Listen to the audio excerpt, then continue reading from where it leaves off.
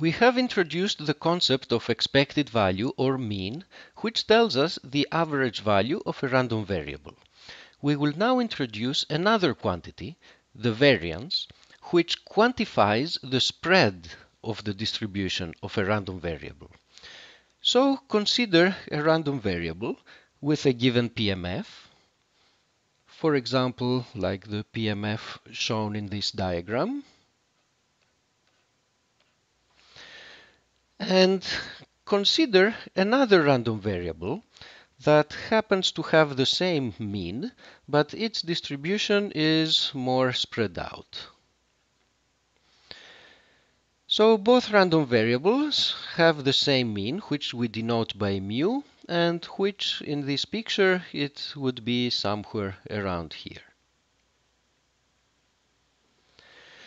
However, the second PMF, the blue PMF, has typical outcomes that tend to have a larger distance from the mean. By distance from the mean, what we mean is that if the result of the random variable, its numerical value, happens to be, let's say, for example, this one, then this quantity here is x minus mu is the distance from the mean. How far away the outcome of the random variable happens to be from the mean of that random variable.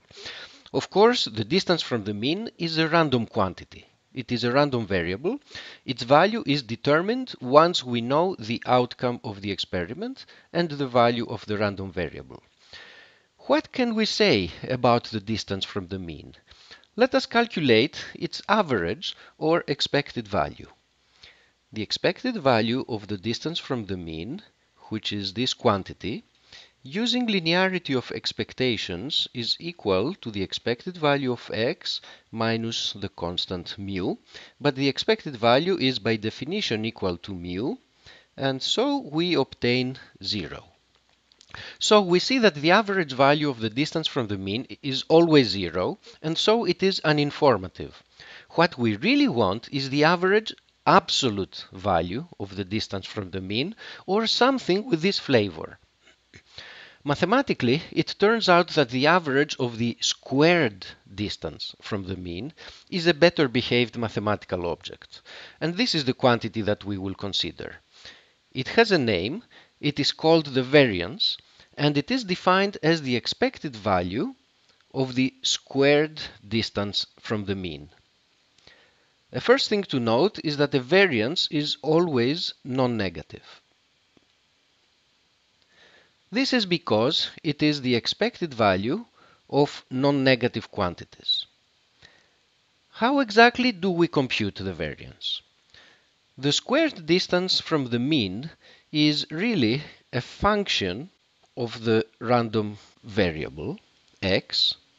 So it is a function of the form g of x, where g is a particular function defined this way.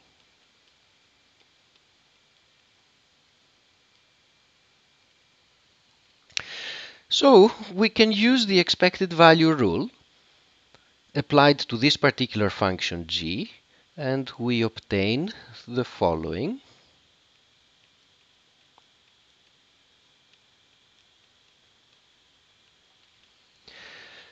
So what we have to do is to go over all numerical values of the random variable x.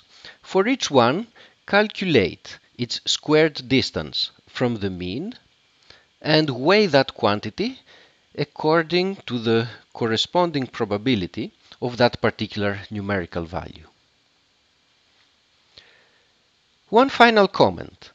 The variance is a bit hard to interpret because it is in the wrong units. If capital X corresponds to meters, then the variance has units of meters squared. A more intuitive quantity is the square root of the variance, which is called the standard deviation. It has the same units as the random variable and captures the width of the distribution. Let us now take a quick look at some of the properties of the variance. We know that expectations have a linearity property.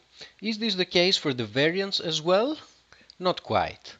Instead, we have this relation for the variance of a linear function of a random variable. Let us see why it is true. We use the shorthand notation mu for the expected value of x. We will proceed one step at a time and first consider what happens to the variance if we add a constant to a random variable. So let y be x plus some constant b, and let us define nu to be the expected value of y, which using linearity of expectations is the expected value of x plus b. Let us now calculate the variance. By definition, the variance of y is the expected value of the distance squared of y from its mean. Now we substitute, because in this case y is equal to x plus b, whereas the mean nu is mu plus b.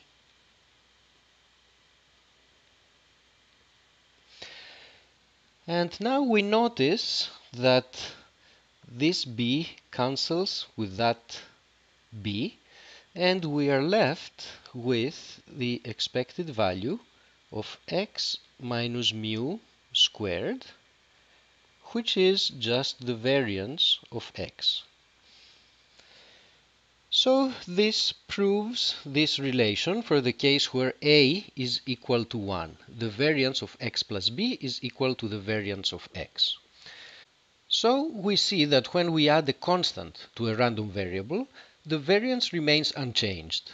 Intuitively, adding a constant just moves the entire PMF right or left by some amount, but without changing its shape, and so the spread of this PMF remains unchanged. Let us know what happens if we multiply a random variable by a constant. Let again nu be the expected value of y, and so in this case by linearity this is equal to a times the expected value of x, so it is a times mu. We calculate the variance once more using the definition and substituting in the place of y what y is in this case, it's ax, and subtracting the mean of y, which is a mu squared. We take out a factor of a squared,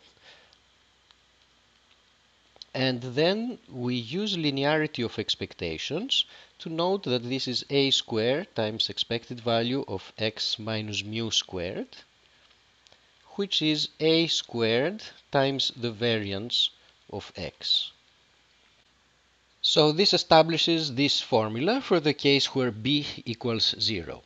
Putting together these two facts, if we multiply a random variable by a, the variance gets multiplied by a squared. And if we add a constant, the variance doesn't change, and this establishes this particular fact. As an example, the variance of, let's say, 3 minus 4x is going to be equal to minus 4 squared times the variance of x, which is 16 times the variance of x. Finally, let me mention an alternative way of computing variances, which is often a bit quicker. We have this useful formula here.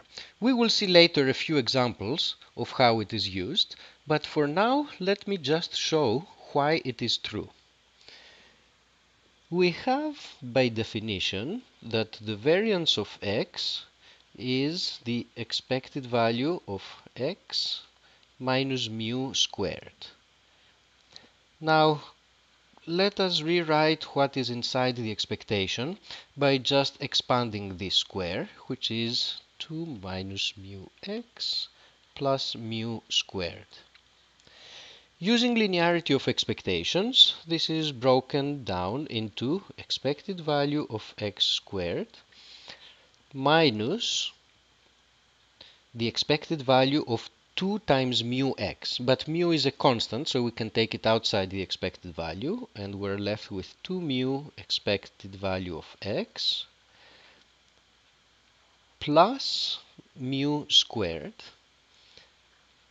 But remember that mu is just the same as the expected value of x. So what we have here is twice the expected value of x squared plus the expected value of x squared, and that leaves us just a minus the expected value of x squared.